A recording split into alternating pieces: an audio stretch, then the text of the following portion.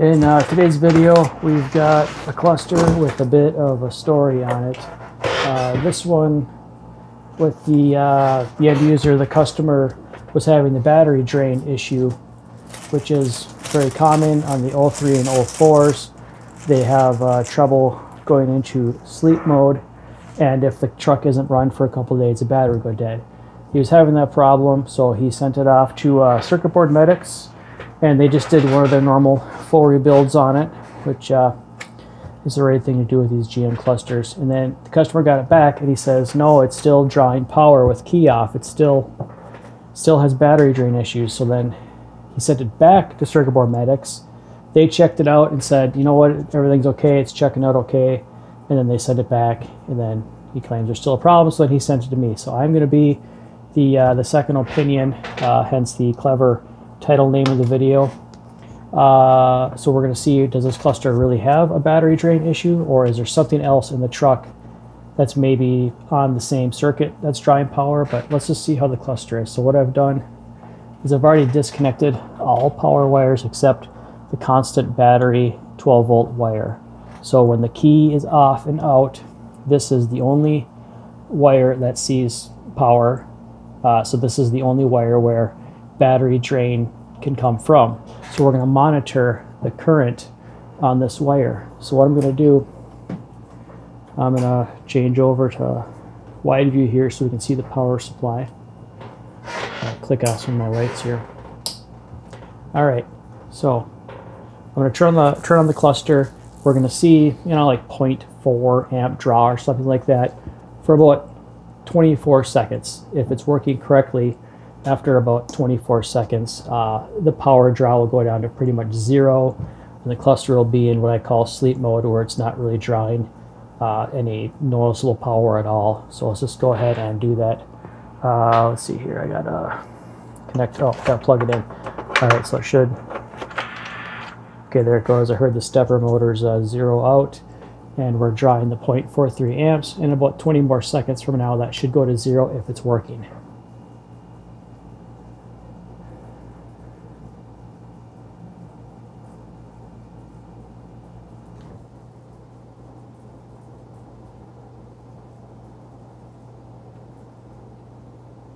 And there it is. It went into sleep mode. So it appears that the cluster is fine. It is not the culprit. It is not the culprit for the battery drain. I don't know if you can see that in the video or not, but I'm seeing a scratch on the lens, on the display film here. I hope that wasn't done by Circuit Board Medics. That'd be a shame if a professional outfit is scratching people's faces, so I'm just going to assume that the customer took his cluster apart, maybe first, to try to fix it himself and scratched it. Let me hook up the rest of the power wires, and I'm just going to check out the rest of the cluster. Now everything is wired back up, so it should fully turn on and boot up and light up. And let's take a look. All right, so I do remember him saying that they install LEDs, Circuit Board Medics, and which they have.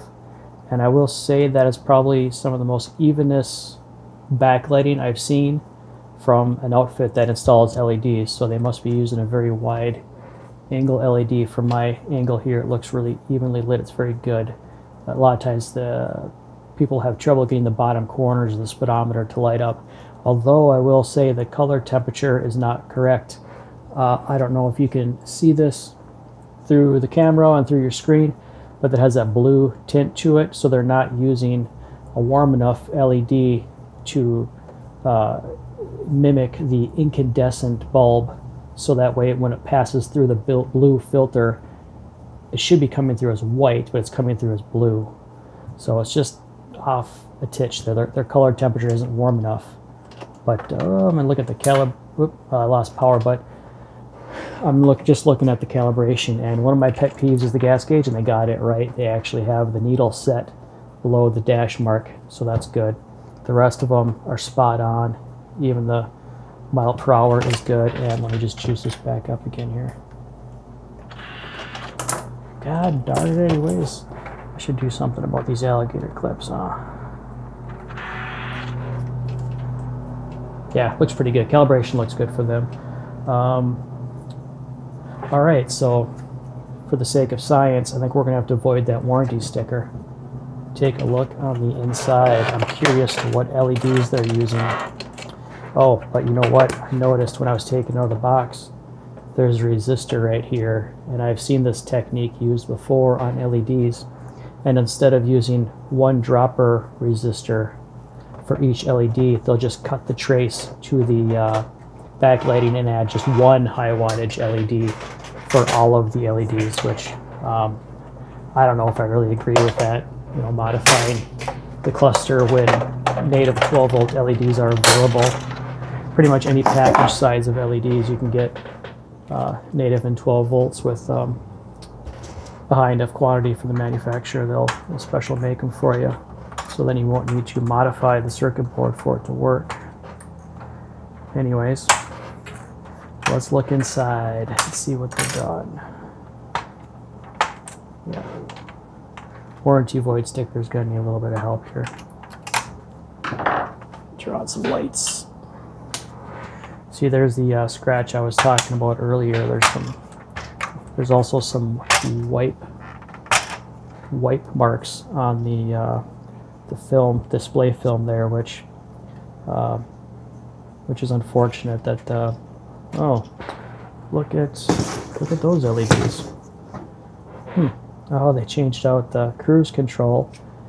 Okay, and the blinkers. That's right. I think I remember the customer saying his blinkers were acting funny after the rebuild. Now those are some interesting LEDs they're using there.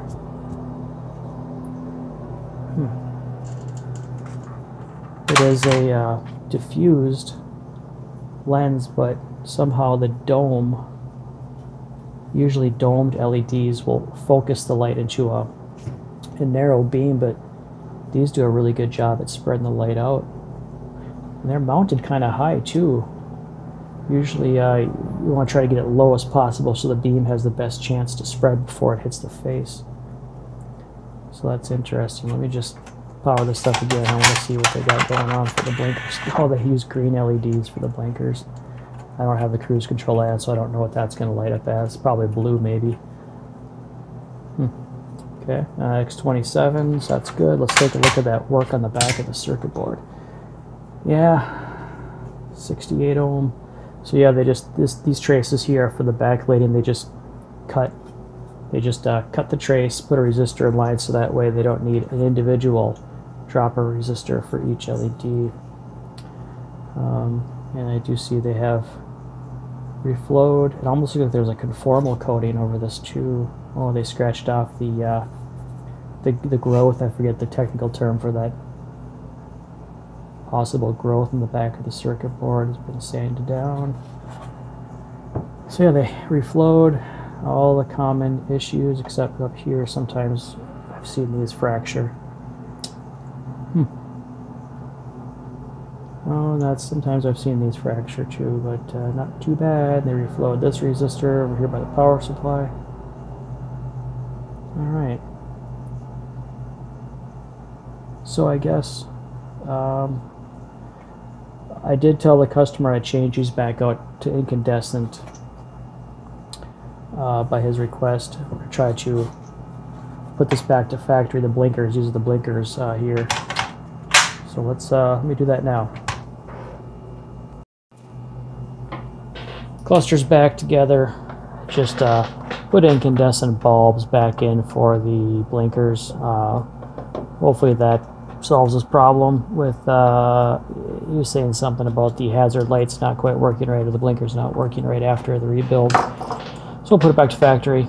So I'm just going to do one more final test here. I've got just the orange wire again connected back up to the power supply, and we'll do a power on. So there's the 0.43 amp draw again with a key off, key out, ignition off.